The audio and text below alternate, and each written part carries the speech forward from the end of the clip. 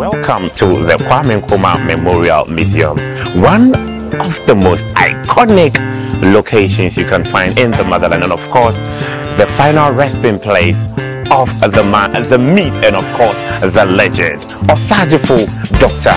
Kwame Nkrumah. My name is Nanayao Asari Buoma. You can call me MC Tegwa, or better still, the Thunder Voice. Come with me on an amazing and of course a magical journey as we discover his contributions and the big role he played in helping Ghana to gain its independence and also establishing a beautiful economy.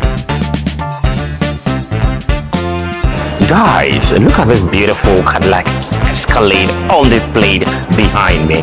It was driven by the late Sajifo Dr. Kwame Nkrumah during his term in office as the President of the Republic of Ghana.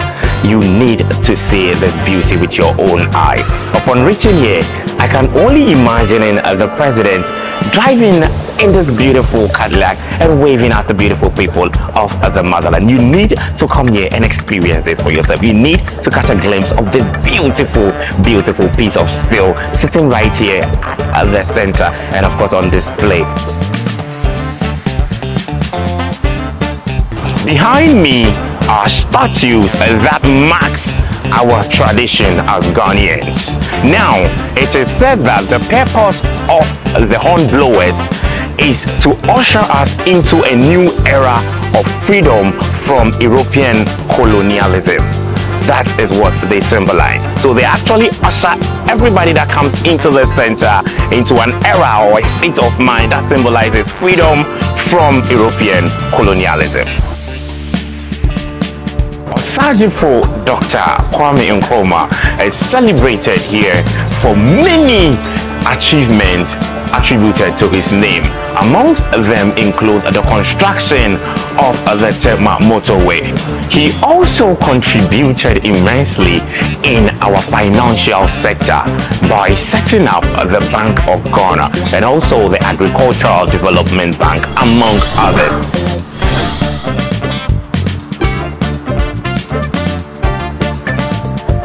So right behind me is the entrance to the museum itself, where we have belongings of the late Sajifo Dr. Kwame Nkrumah in here.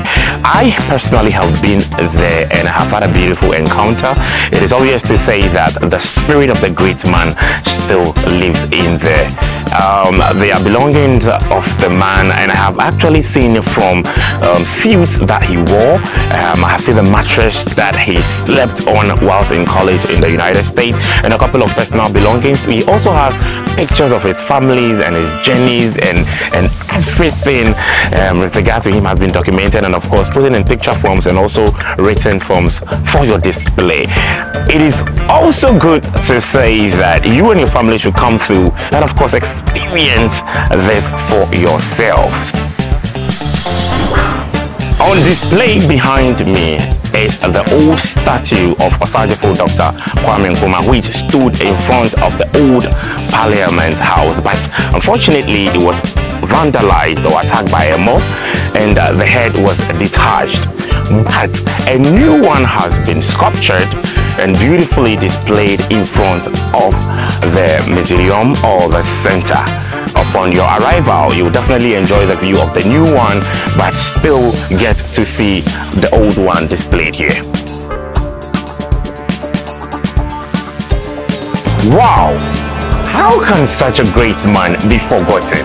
No wonder his name is still on our lips and in our hearts.